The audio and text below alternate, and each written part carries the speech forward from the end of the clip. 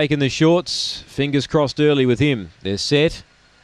Ready, away, he began fair, he's getting squeezed, out wide Zipping Prince won the start, it gets over. Alan Membo's about a length and a half away second, so he's about to get crowded though, because coming down on top of him, Avatar Thor. So meanwhile, Zipping Prince gets away, looks hard to beat. Avatar Thor second, third placing 3 lengths to Preta Stella, then came Rebound Rita, Backpackers winding up but too far back, then Go Geronimo, Alan Membo drops out, Rudolph's Dasher last, up the straight, leader still Zipping Prince, trying hard Avatar Thor, but Zipping Prince goes all the way. Avatar Thor second, Preta Stella third.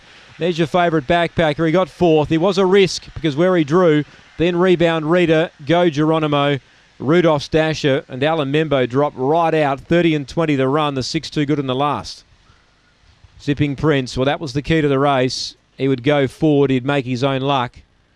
The others would rely on luck. And he made his own luck. He went out and with a big lead. Avatar Thor tried hard. Preta Stella's wound up in third.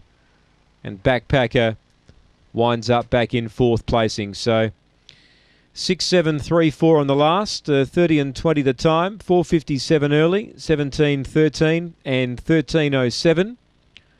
Zipping Prince wins the last for Don Foster. 2.5 by a length and a half. He's a real consistent dog. He was the second favourite for the race, and we knew that he would go forward and make his own luck, and he did that. And he's been too good for them. 6, 7, 3, 4, 30 and 20 the time. Wrapping up Greyhound Racing from Angle Park tonight.